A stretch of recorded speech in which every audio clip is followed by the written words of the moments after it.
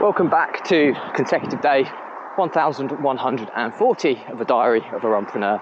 And today's episode I want to talk about overcoming my competitive spirit when injured. So remember to give this a subscribe, share, like and comment. As more people we get in front of, the more money we raise on my fundraising mission to save the lives of children by attempting the ultimate ultramarathon. All the information about the challenge, how you can get involved, is in the link in the comments below. Thank you as always, and let's get started.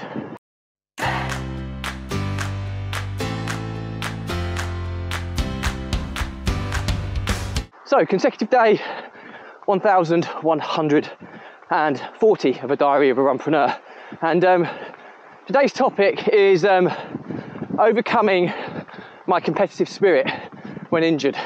So I'm over here in Norwich, staying with some of my oldest friends for the weekend, and I've got a place at Run Norwich, which is a 10K race around the key landmarks of Norwich, which is a beautiful city if you've never been, in East Anglia. And it's a 10K, it's road based, it's a big event. There's about 8,500 runners for a 10K, which is huge.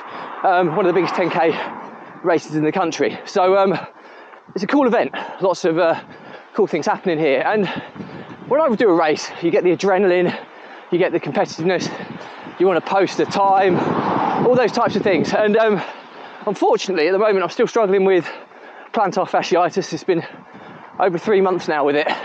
It is easing somewhat, but it's definitely still causing me significant discomfort when running and even walking. So as I'm running through it, due to my running challenge, putting any unnecessary stress or pressure on it, trying to post a decent time when injured is not sensible. So how do I overcome that? Because what generally happens when I go to a race, I say, oh yeah, I'll just be sensible. Then I get caught up in the kind of competitive spirit. I end up pushing myself and I could end up getting injured. So how am I going to overcome that? Well, my plan for tomorrow's race is I'm going to vlog it. It gives me a whole new purpose in the race to try and capture the experience of running the event, trying to capture the cool landmarks that I'll be passing, you know, Norwich Castle, Norwich Cathedral, Carrow Road, Norwich City Football Stadium, to name a few. So I'll vlog every kilometre, I'll vlog the start, the finish, I'll try and capture the experience, and hopefully that'll be useful for anybody in the area who's considering running the race to see what it's all about. So my learnings from my diary for today, as I summarise the episode, is to curb competitiveness when you're injured is really challenging. And what you need to do is you need to shift your focus. So I'm now getting ready for tomorrow to run the event.